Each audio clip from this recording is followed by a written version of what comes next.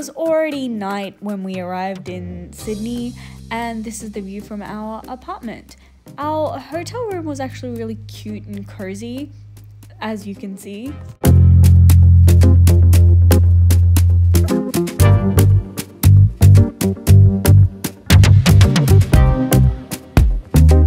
But the really strange thing, and this is the first time that I've ever seen it before, is that it only had 3 ceiling lights. One was right above the kitchenette area, one was in the bathroom, and one was just in the hallway. But there were no other ceiling lights. All the other lighting in the hotel was either provided by natural light coming from the sun and outside, or all the hundreds of lamps that they had set up around the place, because obviously they had to. But I went down the elevator to the front lobby, mostly because like the vibes of the lobby were just like really good.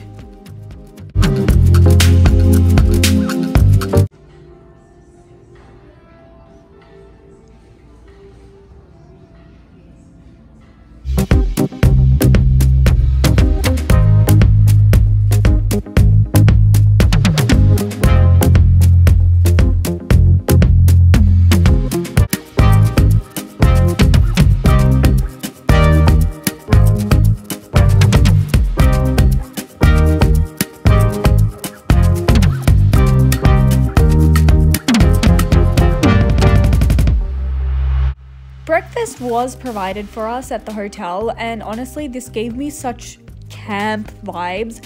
It reminded me of all the times that I've been on camp, and honestly I really miss camp because I haven't had camp in ages. So this was actually a really fun experience for me, and it made me a bit nostalgic. So then my cousin and I decided that we were going to go upstairs from the lobby and see what was really up there. So we went exploring, and also fun fact, in these stairs there aren't any gaps, it's just clear glass, which is really cool because someone like me is always paranoid that my foot is gonna slip through them.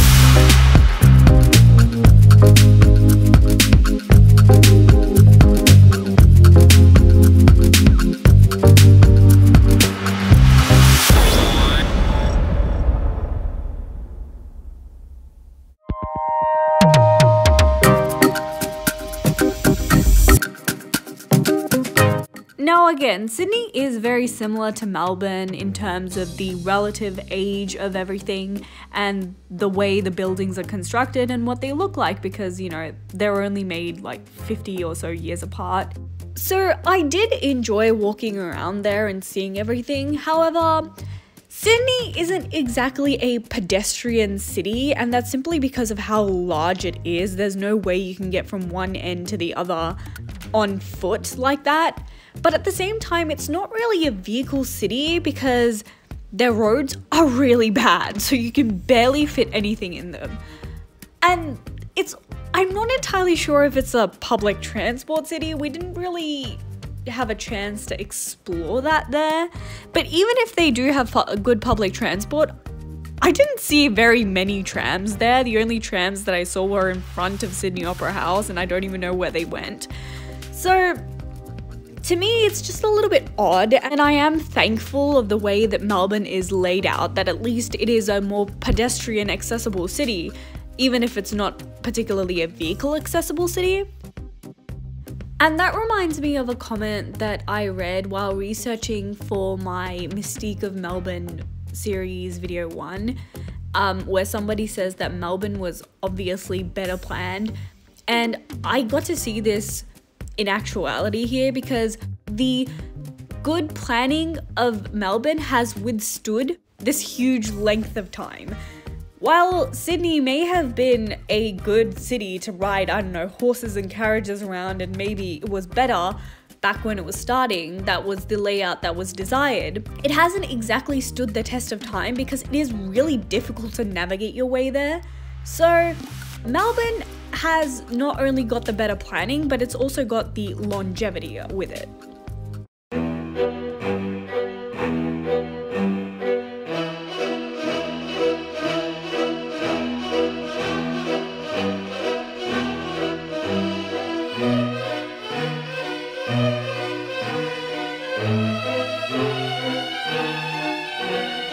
And then we arrived at, quite frankly, the reason why I decided to come to Sydney in the first place. Well, technically this is the only reason that I was looking forward to coming to Sydney, and that is Queen Victoria Building. Now, if you've seen this building and you've seen Flinders Street Station, you're probably already connecting the dots. And yes, these buildings were made at the same time, well, in the same decade. Now, the history of this, it was originally designed as a marketplace for Sydney, like the main market area, and its construction started in 1894 and it was opened to the public in 1898. It was designed by George McRae, and he actually submitted 4 different designs for the building architecture: Gothic, Queen Anne, Renaissance, and Romanesque. And obviously they went with the Romanesque styles, although I would have loved to see a Gothic market building. That would have been so cool, and we really don't have that many Gothic buildings in Australia, which is kind of sad. But thank goodness they did not go with the Renaissance styles, because as with everything from that period, I hate those. The building was named that in order to honour Queen Victoria's Diamond Jubilee, and as with pretty much everything Australia did at that time, they were sucking up to Britain.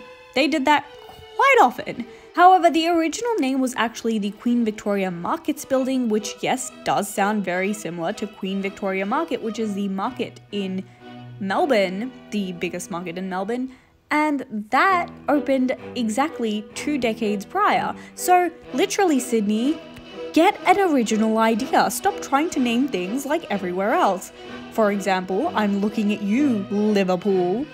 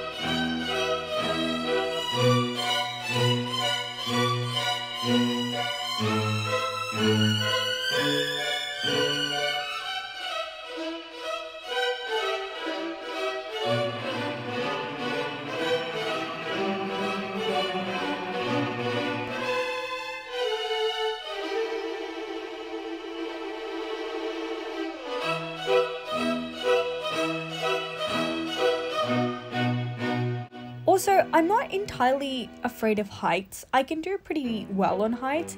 The only problem that I have with heights is stable ground. I can stand on top of like the largest mountain. I could probably stand on top of a skyscraper, and it wouldn't be as bad as standing in one of these shopping malls and looking down. Like, these scenes were so hard to film because I physically could not get closer to the edge, even though it's only like 4 stories. I am so scared of like little heights like this. It's insane.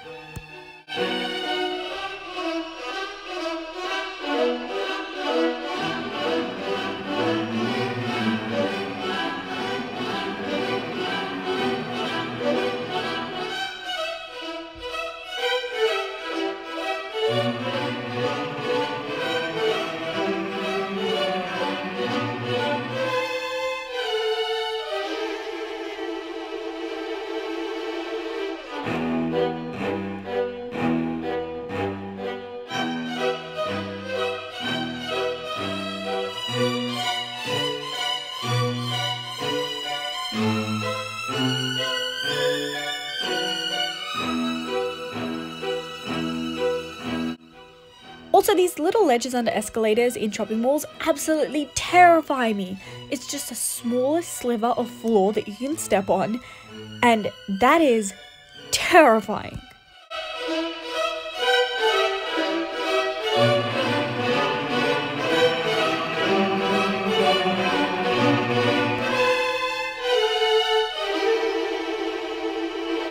And oddly, the floors are actually kind of slanted. I don't know why, but this is only on the bottom level, I'm pretty sure. I didn't see it on any of the other levels, but I wouldn't have noticed because they were like higher up and they had like gaps in the middle. And then we hopped on over to Darling Harbour.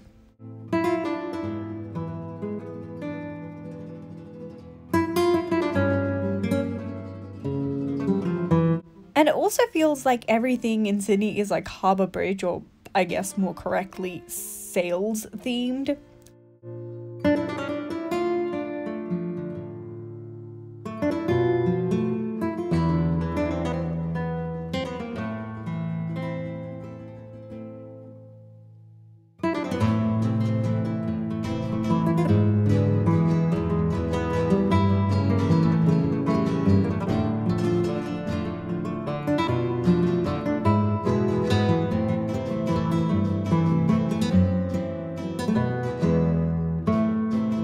And as we were leaving, I saw this building and it looks like it has carpet on the outside. I know it's just the way that the concrete is, but it just looks so weird.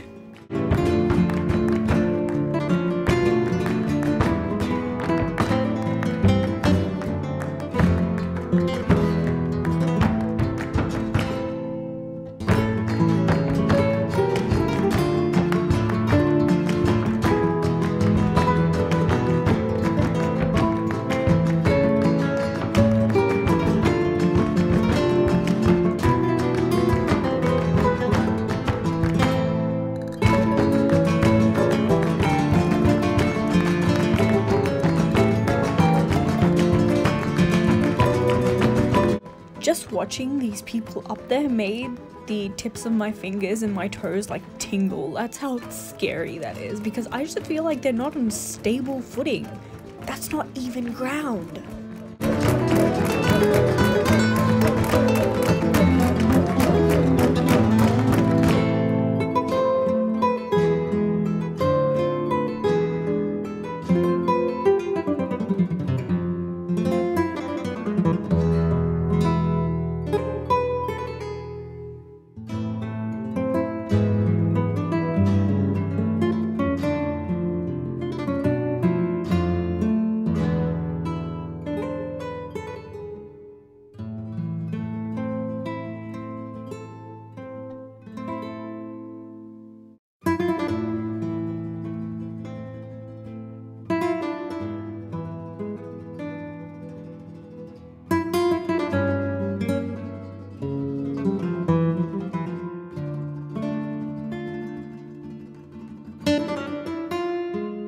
Also, if you're in the area, killer coffee. Absolutely amazing. So now a little story time. At this point, we were all split up over 3 cars, and our car and another family's car, we arrived there at 4:30. We parked our car and we went around and we were just walking around the harbour, waiting for the 3rd car to arrive. Now, the 3rd car actually kept getting stuck in the city. They actually never made it out of the area around Darling Harbour, because each time they turned onto a road, it was a one-way or it was a closed off road. It had roadwork going on it, and other roads were just incredibly slow. They were super congested. You couldn't fit the car in there. And then again, more one-way roads. And it took them an hour, an exact hour, to come and park their car next to ours. They arrived there at 5:30. It is just plain ridiculous. And then this was my first time seeing a police boat.